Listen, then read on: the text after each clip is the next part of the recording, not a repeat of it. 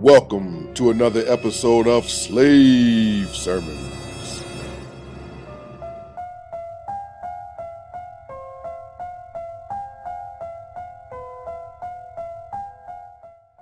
How much of a role does superstition play in our lives? How do we react to things we perceive as being superstitious? Do we believe that bad things will happen to us on Friday the 13th, during a solar eclipse, upon the breaking of a mirror, or when a black cat crosses our path?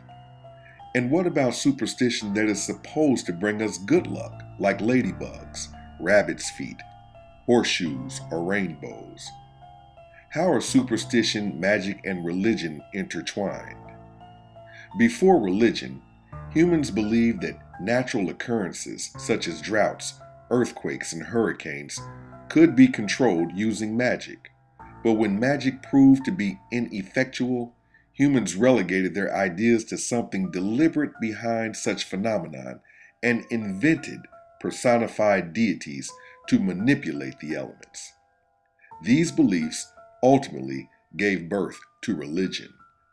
Behaviorist and social philosopher B.F. Skinner experimented with the behavior of pigeons and found the pigeons' actions were developed around patterns linked to what apparently appeared to be superstition. Skinner set up devices that randomly issued food. Whatever behavior the pigeons were engaged in at the time the food was issued was repeated by the pigeons. The pigeons began to associate their specific rituals with the issuance of food. This behavior is not only exclusive to pigeons, but humans as well. And we're going to try another pigeon now, and I will try to pick out some particular pattern of behavior and make it a more frequent part of the repertoire of the bird. More than that.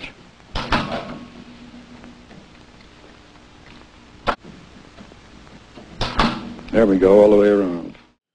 We perceive our prayers and religious rituals as being responsible for our blessings.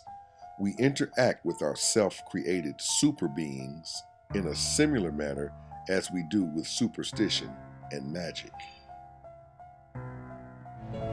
I took the prayer cloth late at night and I taped it to my chest before I went to bed.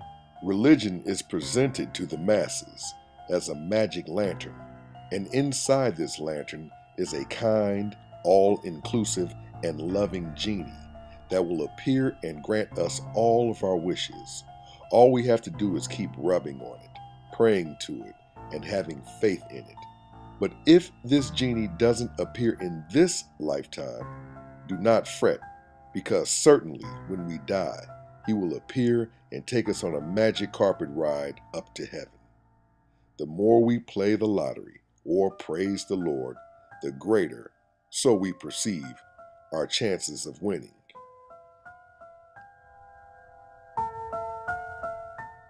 Our superstitious beliefs play a factor in just about every aspect of our lives.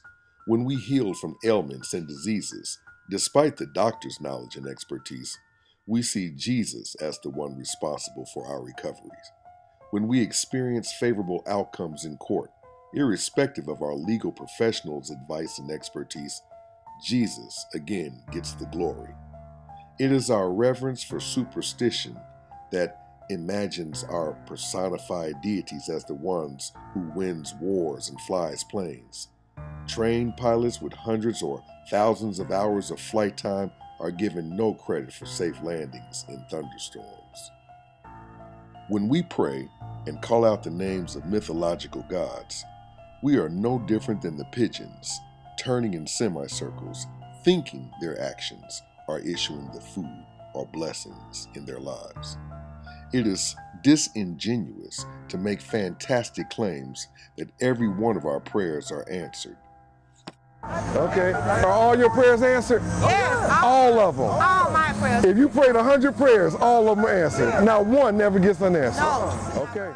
Superstition, disguised as religion, is leading the way and will continue to do so unless we recognize. When you believe in things you don't understand, and you superstition its way. Stay tuned for the next episode of Slave Sermon.